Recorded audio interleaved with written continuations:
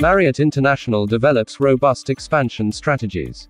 We plan to open 250 hotels by 2025, which is an aggressive target, but one that I think is certainly achievable. We just opened the JW Marriott in Goa on the 13th of April. And going forward, we have 3 additional openings that I'd like to highlight.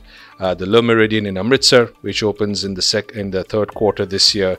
We've got a Marriott in Coorg, which I'm very excited about personally, which opens that beautiful countryside to a lot of our travelers.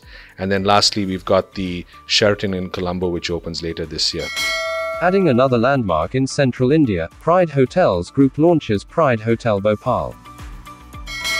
Oman Air highlights its new distribution strategy. The new distribution capability, which is NDC, has been our key objective in terms of increasing our distribution across India, because we have many new agents who started working with us because of this technology. And of course, our existing customers are quite happy, dealing with us through that platform.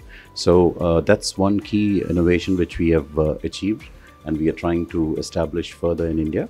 And of course, in terms of access, in terms of customization, in terms of differentiation of product given in multiple channels, that's also been quite successful. We've launched that during December last year, and it's been doing quite well.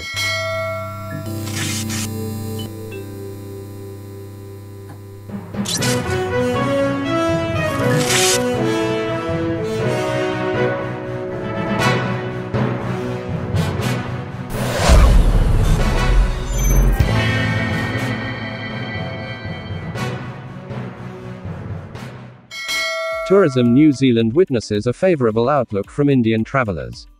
Pre-COVID, we were seeing fantastic growth coming out of India. So from 2015 to 2019, our arrival numbers had doubled. It was just over 66,000 arrivals in 2019.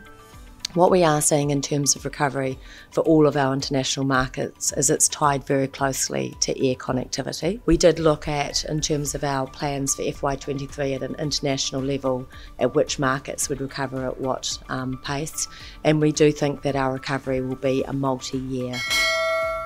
UTDC to develop border Village Jadung as the next tourism hotspot in Uttarakhand. One Above Global enhances its offers with technology innovations. We will be in online, and we will be in online segment for the hotels, for the airlines, for the visas, for everything, for the insurance. Everything will be online, and especially our own DMCs, which is across, we will have those rates also online. We are also trying to bring in the remittance segment to support. We will offer the features of instant transfer.